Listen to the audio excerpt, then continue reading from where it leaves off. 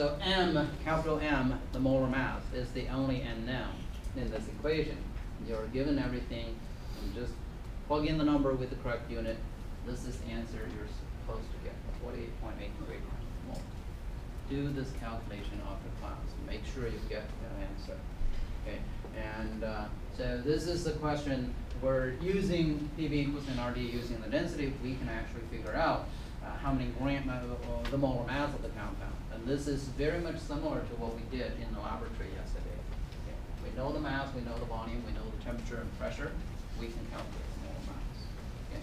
And another type of question there, we can ask you here that if you try to inflate a balloon with helium, and the volume of the balloon is 5 liter, the pressure 836, a little bit over 1 atm, 836 millimeter mercury, 25 degrees Celsius. How many grams of helium do we need in order to inflate that balloon to this particular specification? Well, in this case, once again, we have mass, we have volume. So in this case, we're going to use the density equation. Okay. So in this case, we have mass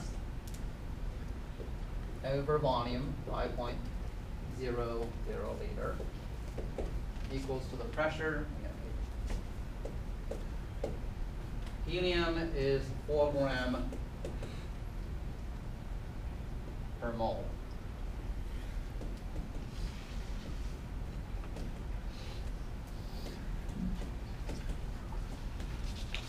So you can figure out the mass, right?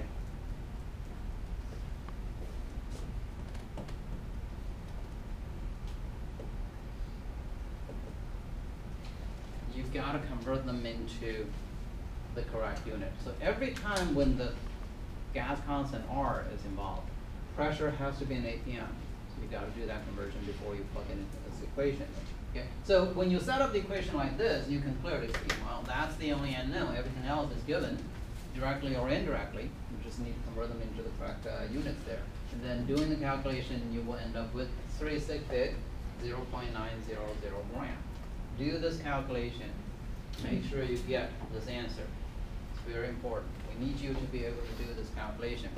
The original, the exam number 2 was originally scheduled for tomorrow. Look at all these different types of calculations. I figured I'll give you a weekend to study for the second exam. So the second exam is going to be next Tuesday. You will see this kind of calculations when you take the second exam. So that's very important. You know how to set up the equation. You know what's the correct unit to use, and then the rest of it is, if you know those two things, the rest of it is easy. Another chemist try problem. We're never tired of trying different types of questions here. The density of an unknown gas is 5.02 gram per liter, 15 degrees Celsius, 745 millimeters mercury. Calculate the molar mass. Very much similar to the previous, not this one, not the helium question there, but the one prior to that. So in this case, again, we have 5.02 gram per liter.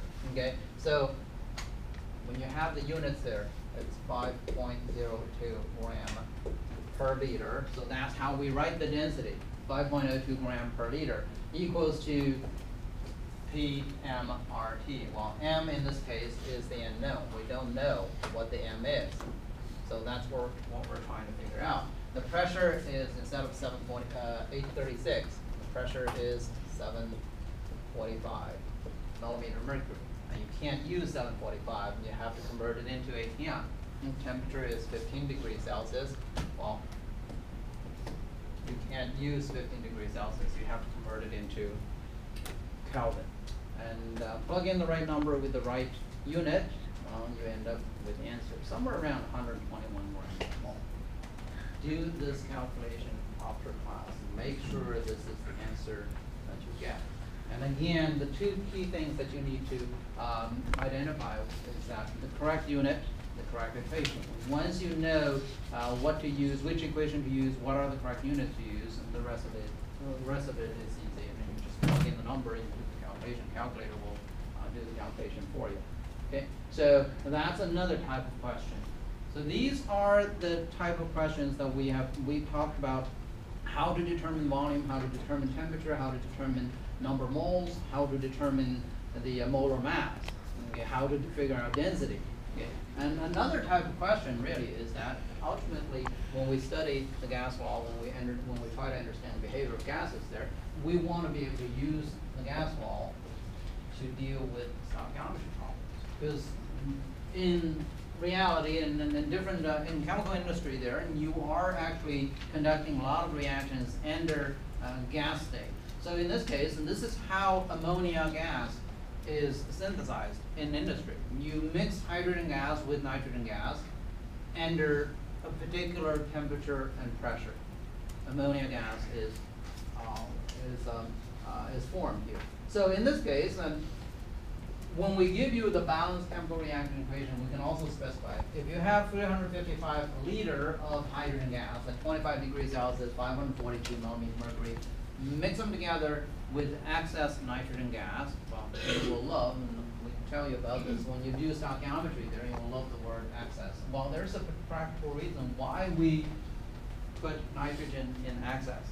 Because hydrogen is much more expensive than nitrogen. 78% of air is nitrogen. So it doesn't really take much effort to separate nitrogen from the mixture of air. So nitrogen is much, much cheaper than hydrogen. Sometimes the hydrogen gas, you may have to produce hydrogen gas through another chemical reaction.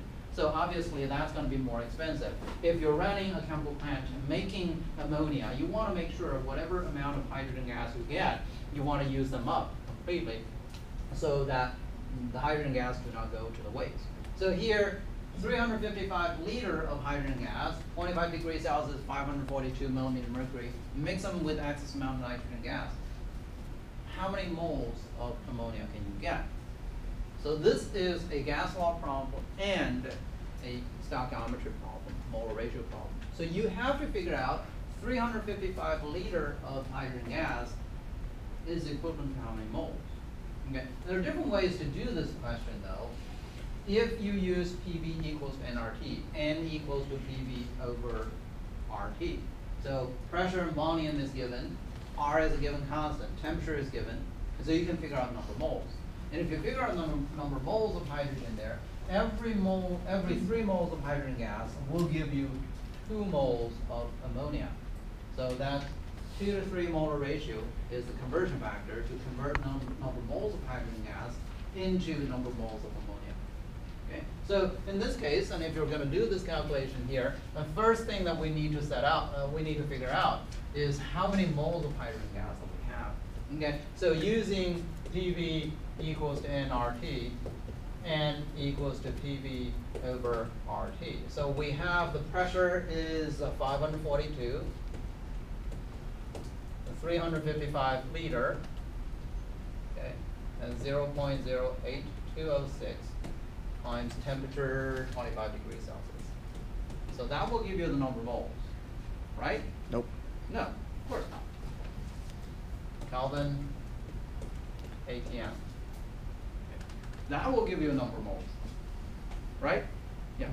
So you have to figure out, and the number of moles of hydrogen gas would be 10.35. And if you plug in the right number with the right unit, this is the answer you're going to get. So 355 liter of hydrogen gas under this particular condition is equivalent